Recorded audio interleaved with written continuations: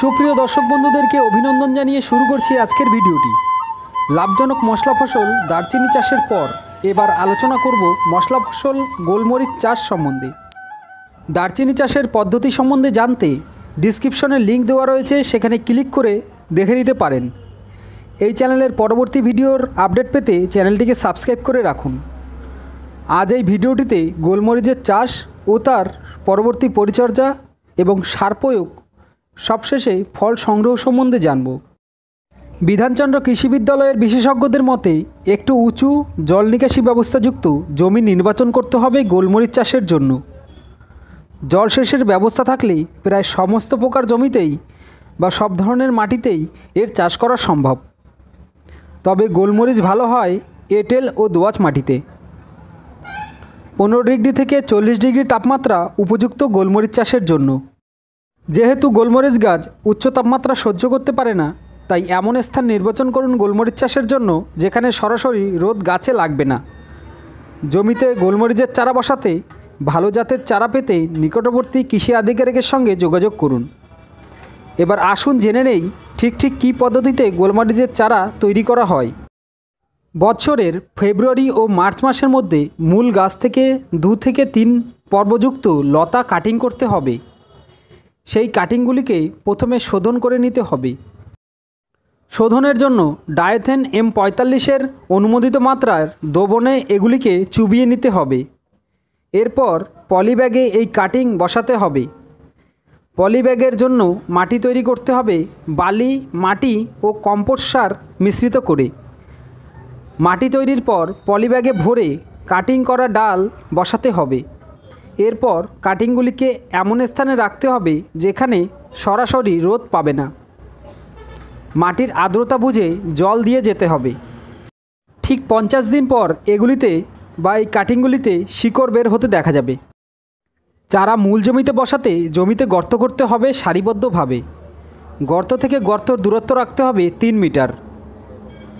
এরপরে গর্তগুলি করার পরে প্রতি গর্তে নিমখোল, সিঙ্গেল সুপার ফসফেট ও কার্বোফোরাম দিয়ে চারা বসাতে হবে। প্রায় 12 মাসের চারা জমিতে বসানোর উপযুক্ত বলে ধরা হয়ে থাকে। বৎসরে একটি গাছের জন্য মে মাসে 100 গ্রাম, অক্টোবর মাসে 40 গ্রাম হিসাবে NPK সার দিতে হবে। এছাড়া বৎসরে 10 কেজি করে গোবর সার দিতে হবে। সার দেবার পর জলসেচ দিতে হবে। চারা বড় হবার পর সার দেওয়ার পরিমাণ ধীরে ধীরে বাড়াতে হবে এবং জমিকে আগাছামুক্ত রাখতে হবে। সেই সঙ্গে এই গাছগুলিতে সাপোর্ট দিতে হবে বা অবলম্বন দিতে হবে। এই গাছগুলিতে সার প্রয়োগ করতে হবে প্রতি গাছের জন্য 1 কেজি করে নিমখোল। গোলমরিচের রোগ ও তার প্রতিকারে কী করণীয় তা এই ভিডিওটি শেষে আলোচনা করা হয়েছে। বছরের পর থেকে মে জুন মাসে গাছে ফুল ধরতে শুরু করে ও ফল পাওয়া যায়। ফল পাকতে 6 থেকে 7 মাস সময় লাগে। থোকায় 3 থেকে 5টি ফল কমলা রং হলে থোকা সমেত ফল পাড়তে হয়। এরপর টানা রোদে সেই ফল শুকিয়ে নিতে হবে।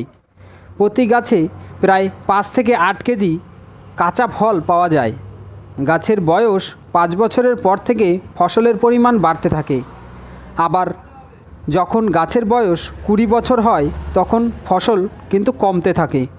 এবার আলোচনা করব এর রোগ সম্বন্ধে। বর্ষার সময় গোলমরিচ গাছে ছত্রাকঘটিত রোগ দেখতে পাওয়া যায়। আক্রান্ত পাতার উপর জলে ভিজে যাবার মতন দাগ দেখা যায়। ধীরে ধীরে পাতা হলুদ হতে থাকে। এক সময় গাছ মারা যেতে দেখা যায়। এই রোগের প্রতিকার হিসাবে ব্লাইটক্স নামের ঔষধ স্প্রে করতে হবে অনুমোদিত মাত্রায়। গোলমরিচ গাছের আরেকটি রোগ ঢলে পড়া রোগ। মার্চ মাসের দিকে এই রোগের উপদ্রব লক্ষ্য করা যায়। এর প্রতিকার হিসাবে আক্রান্ত গাছ তুলে পুড়িয়ে ফেলতে হবে। এছাড়া ব্লাইটক্স দিয়ে গাছের গোড়া ভিজিয়ে দিলে এই রোগের হাত থেকে ফসলকে বাঁচানো সম্ভব। গোলমরিচ গাছে পলু বিটলের আক্রমণ দেখতে পাওয়া যায়। এই পোকা গাছের পাতা ও কাণ্ড খেয়ে গাছকে দুর্বল করে ফেলে। এর প্রতিকার হিসাবে নিম জাতীয় ঔষধ স্প্রে করতে পারলে এই পোকা তাড়ানো সম্ভব। এছাড়া গোলমরিচ গাছে আঁশ পোকার আক্রমণ লক্ষ্য করা যায়। এই পোকা দমনের জন্য ডাইনিথয়েড স্প্রে করতে হবে অনুমোদিত মাত্রায়। এই ঔষধগুলি অনুমোদিত কীটনাশক বিক্রেতাদের কাছে পেয়ে যাবেন। এই নামের ঔষধ না পাওয়া গেলে কৃষি আধিকারিকের পরামর্শ নিন। গোলমরিচের ব্যবহার সারা বছরই রয়েছে, তাই গোলমরিচ চাষে লাভের মুখ দেখছে চাষিরা। আপনিও চাষ করে লাভবান হতে পারেন। আরও জানতে নিকটবর্তী কৃষি উন্নয়ন অফিসে যোগাযোগ করুন। এই ভিডিওটি ভালো লাগলে লাইক দিয়ে শেয়ার করুন। ভিডিওটি সম্বন্ধে কমেন্ট করতে ভুলবেন না। চ্যানেলটির পরবর্তী ভিডিও দেখার জন্য চ্যানেলটিকে সাবস্ক্রাইব করে রাখুন। সঙ্গে দাবান নোটিফিকেশন বেলটিকে, যাতে পরের ভিডিওর নোটিফিকেশনটি আপনার কাছে পৌঁছে যায়। ফিরবো একটি নতুন ভিডিওর সাথে। ততক্ষণ আপনারা ভালো থাকবেন। ধন্যবাদ সকলকে।